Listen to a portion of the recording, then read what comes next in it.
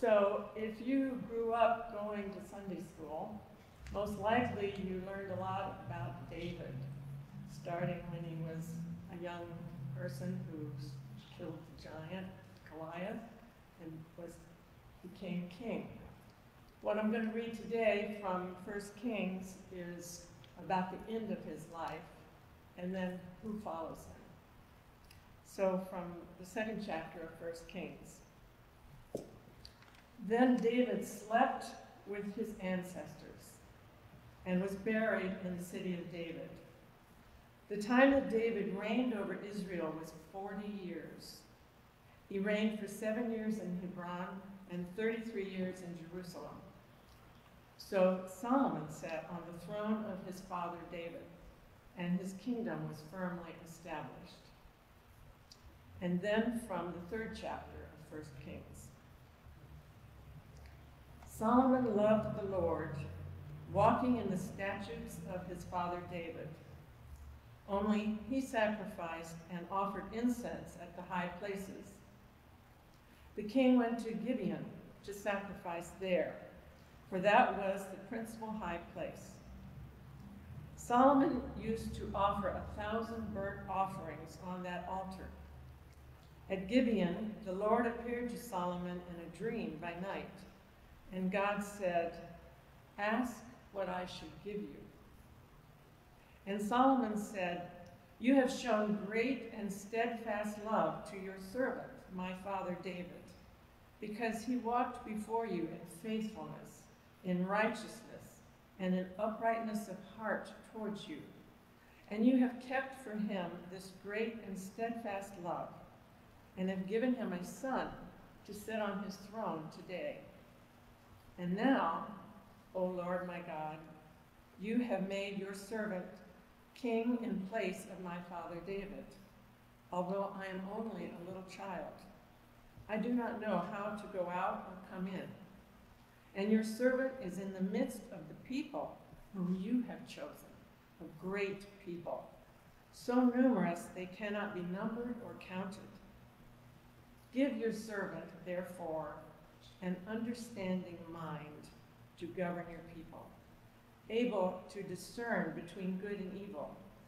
For who can govern this, your great people?" It pleased the Lord that Solomon had asked this. And God said to him, "Because you have asked this, and have not asked for yourself long life or riches, or for the life of your enemies, but have asked for yourself understanding to discern what is right, I now do according to your word.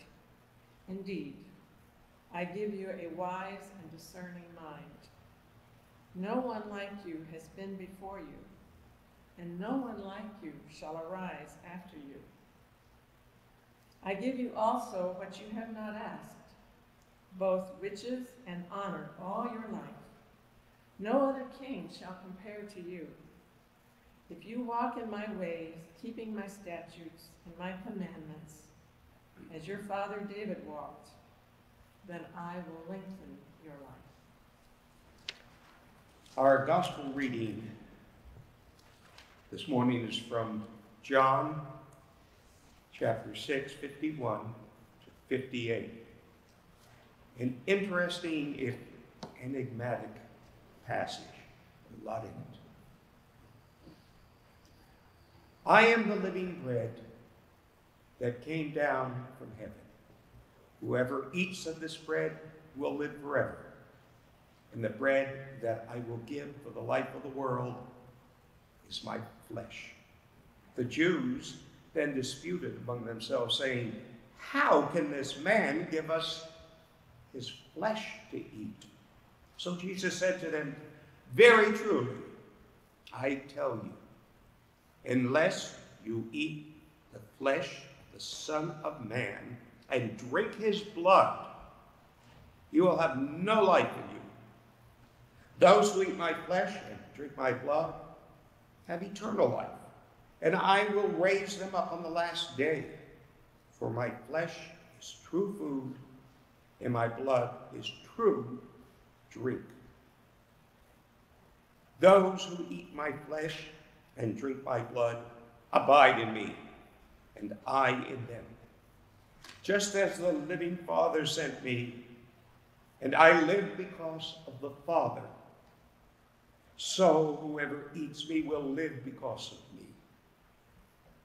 This is the bread that came down from heaven, not like that which your ancestors ate, and they died, but the one who eats this bread will live forever.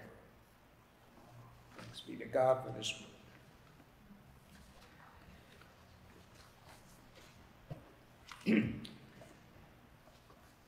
When I first began preparing my sermon, and by the way, if it gets near to noon, let me know. I'm not going to take my watch off and look at it.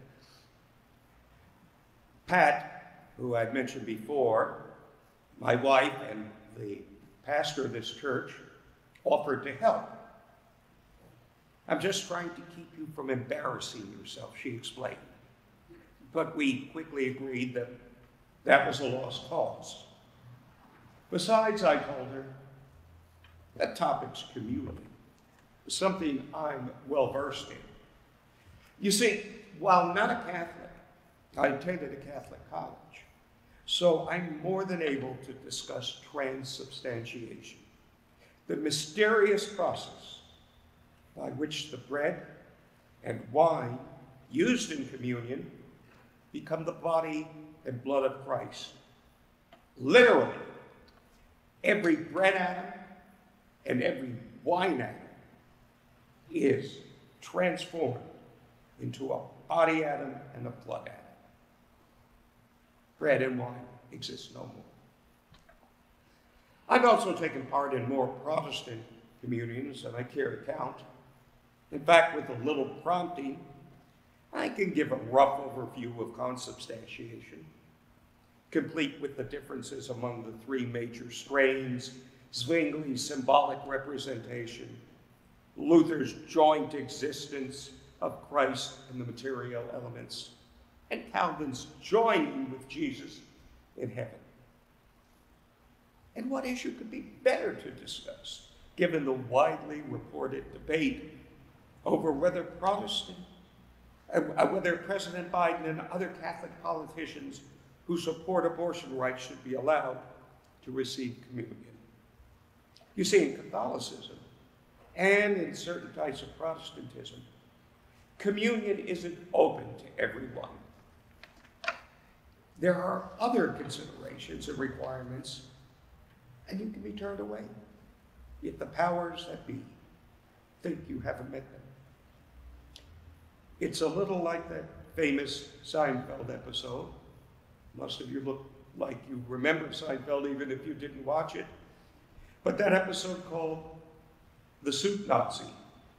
Only here, some people seeking a serving of wafer and wine and don't meet the criteria which the authority figures dispensing them demand are turned away as he shouts, "No communion for you!" So I told my wife, "Thanks, but no thanks. I'm all set." "Then you're on your own," she replied. In retrospect, I should have taken it as a warning. Instead, I forged ahead, and I wrote a wonderful sermon. Wonderful sermon. Do say so myself. And I proudly told her that when I finished.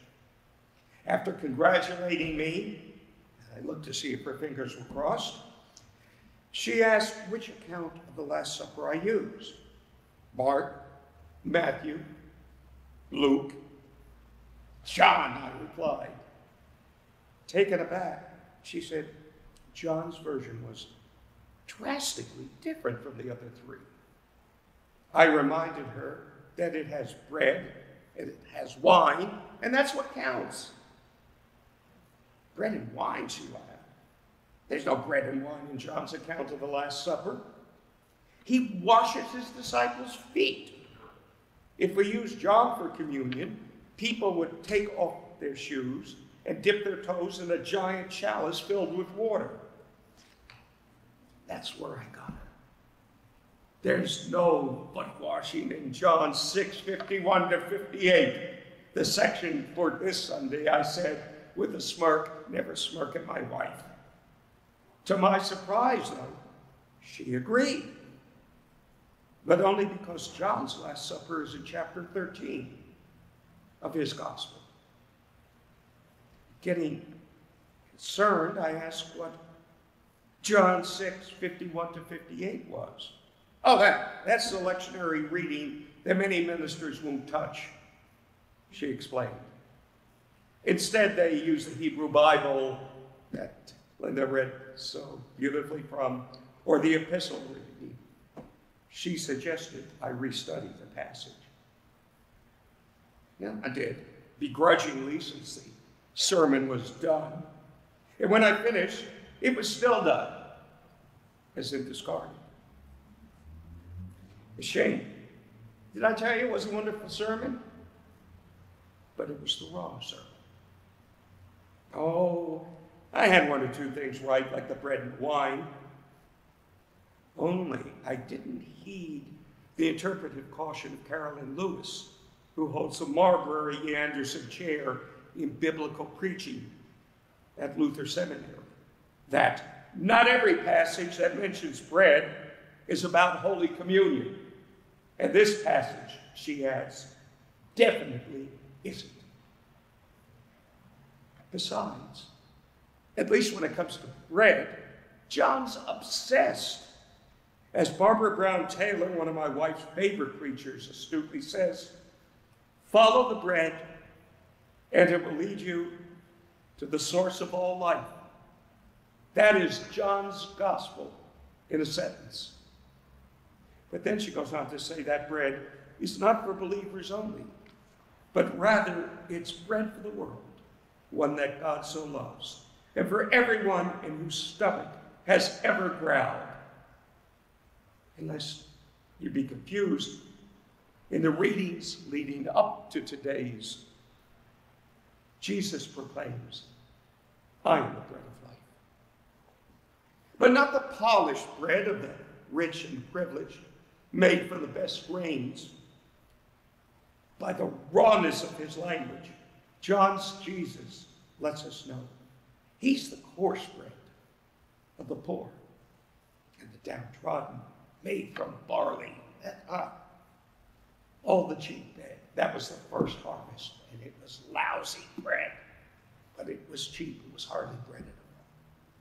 If this passage that we have today was a movie Quentin Tarantino directed, John starts with very polite Greek, using the polite Greek word for eating, then transitions to more graphic words, chomping, chewing, devouring. Somebody once said they could just picture Jesus' mother saying to him, close your mouth when you eat. The graphicness of this. And it's not just eating Jesus' body, but his flesh, his bloody flesh. Jesus declares his flesh to be the real food and his blood the real blood, which must be consumed, and exhorts his listeners to bring a hearty appetite to this eating and drinking. Sally May, congregational minister over at Ballard's Bay, tells us her angst over the language. Eating my flesh and drinking my blood. Confessing for her, it has always been a struggle to find value in this section of John's gospel. It's so raw, she says, so gory, so gruesome sounding, as someone said when I shared my reservations, so icky. John's icky gospel, I like that. John's icky gospel. And Ellen Shaw, pastor of Faith Lutheran Church out in Michigan, says, if we truly listen to Jesus, if we listen to his gross and grotesque words, his assertion sounds uncomfortably cannibalistic. And she admits to knowing several pastors who tried to avoid preaching on this passage simply because it is cannibalistic. Sounds like what my wife cautioned me about. And many of Jesus' adherents went even further, ceasing to follow him after hearing the language and actions that are more suggestive of Hannibal Lecter than the Son of God. What's happening here? Has Jesus lost it? Or has John? Hardly. John's Jesus meant to shock. He meant to wrap Jesus' message in a cloak woven of the vulgar and the salacious.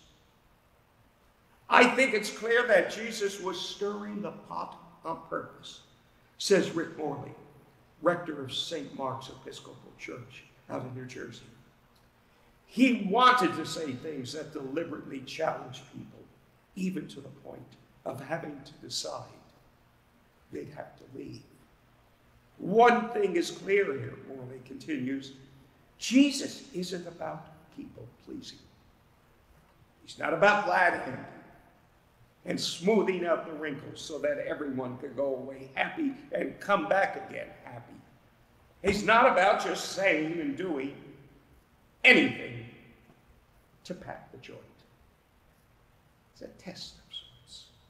One group John went out of his way to offend, particularly, was the Jews. Understand, John was writing at a time that Christianity was transforming itself into its own separate religion, breaking off from being a Jewish sect. So, John contributes to this effort by associating Jesus with events and fulfillments from the Hebrew Bible. But he outdoes himself in today's passage. The Hebrew Bible in numerous places deliberately prohibits consuming blood and stipulates that it must be drained from any meat that is to be eaten.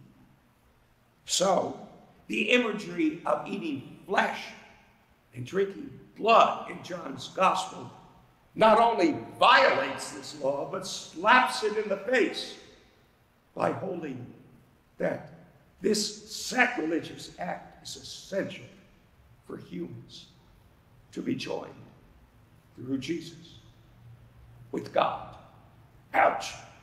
That hurt.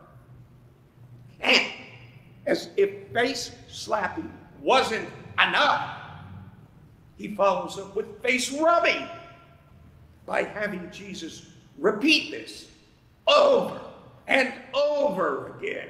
You don't get the message? Here, you got to do this, got to do this, got to do this. How many husbands have heard that? But then, whatever Jesus says in John's gospel, he says over and over, usually in lengthy discourses. William Willimon, some of you may know him, he's a well-respected Methodist theologian, retired Methodist bishop, once told a friend about a wonderful Canadian movie he saw that goes word by word through John's entire gospel. His friend said he had also seen the movie. And midway through, his wife looked at him and asked, "Will Jesus ever shut up?" Well, here's a hint. He doesn't. Now, some of you may argue that despite John's intent, despite his language, despite his omission from the Last Supper, this passage is still communion by any other name. Doesn't Jesus say, and we heard it, those who eat my flesh and drink my blood have eternal life, and I will raise them up on the last day? And doesn't he say, my flesh is true food, and my blood is true drink? Those who eat my flesh and drink my blood abide in me, and I in them. And doesn't he say, very truly, I tell you, unless you eat the flesh of the Son of Man and drink his blood, you have no life in you. Remember, I told you about the repetitions. However, if you insist on equating it with the consistent versions of communion in the other Gospels and in Paul, be careful. There is an essential difference. The other communion accounts bind humanity to a dying Christ at the absolute end of his earthly ministry. John binds humanity to the living Christ midway through his ministry. This isn't a Christ of sacrifice for sin. This is a Christ of spirit for life. Carol Anglers, who I mentioned earlier, calls life the one central theological claim in John's gospel. And she says that, quote, life according to John means that which you need for your life to be sustained, God provides. That life is abundant, that eternal life is not something you can conveniently and conventionally postpone to your future, but it is your promise in the present, your promise in the present, that any claim about life with Jesus, life with God, means an abiding, a unity, a reciprocity, and oneness. And here's the key, according to Reverend Lewis, quote, it means real relationship, here and now. That is not a remembrance of Jesus' past life or a hope for a future life, but life lived in the moment as God's grace upon grace. Which leads us to ask, how do we live that life? How do we become one with the living Jesus? The answer comes earlier in the gospel in what the late Father Raymond Brown, and he was perhaps the greatest of all the John scholars, taught down at Union, theological, brilliant, terms the sapiential section, writings that express the wisdom of Jesus, the everyday practices that his followers should adhere to. All of them can be reduced to Jesus' simple injunction: feed my lambs. Feed my lambs. Provide them all manner of substance and a sustenance, not simply food. Clothe them, visit them, comfort them, heal them, seek justice for them. These are the components of the spiritual glue that bonds us to Jesus, the living Jesus. These are the things we must do, not only for our lives, not only for their lives, but for the life of the world. Not in remembrance of him, but as part of him, just as he is part of us. Living, not dying, when he charged us. Living, not dead, because he charged us.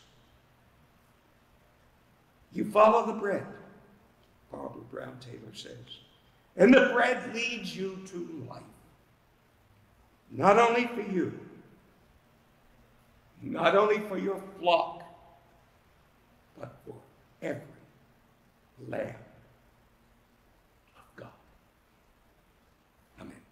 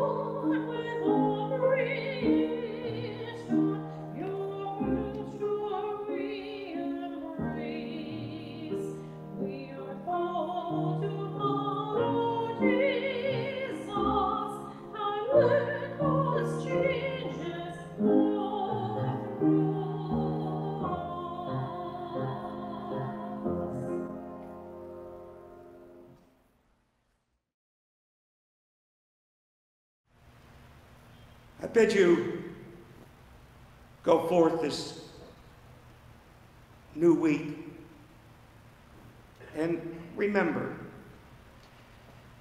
like the forest and the trees, sometimes we can't see the feast for the food. We see our plate, and we concern ourselves with our sharing with Jesus, whether it be a communion or all through our lives, and forget that Jesus said the food that he offers is food for everyone, and that by eating it in the right spirit, more food appears.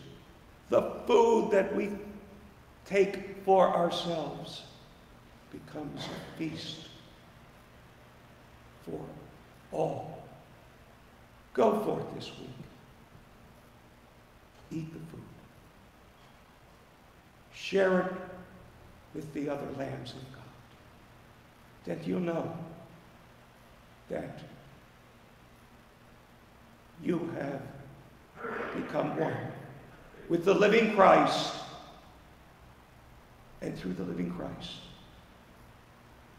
with the living God.